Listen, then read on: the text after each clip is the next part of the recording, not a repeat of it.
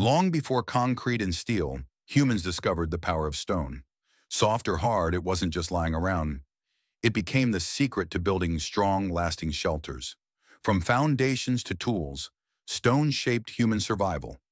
10,000 BC builders needed homes that could last through wind, rain, and time. Wood and leaves weren't strong enough for long-term stability.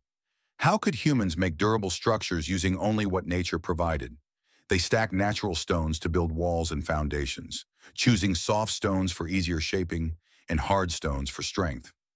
Stones were carved into tools, used for decoration, or mixed into construction materials.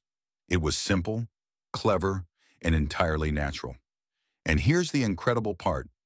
Shelters built with stone could last for decades, resisting weather and even heavy use.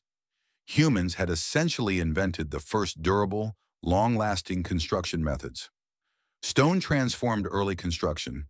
Homes were stronger, walls more stable, and tools more reliable.